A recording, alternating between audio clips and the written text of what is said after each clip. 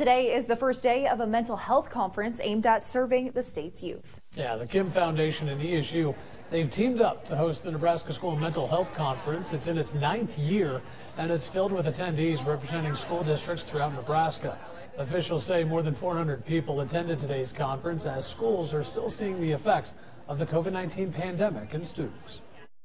The anxiety has certainly increased. Attendance, I think, has decreased, which really impacts then their education. But some got so used to the remote learning, and just it really shifted people's mindsets. So we're seeing it impact it in a lot of different ways. Julia Street says COVID-19 still has an effect on students because, like many adults, they experience something unprecedented.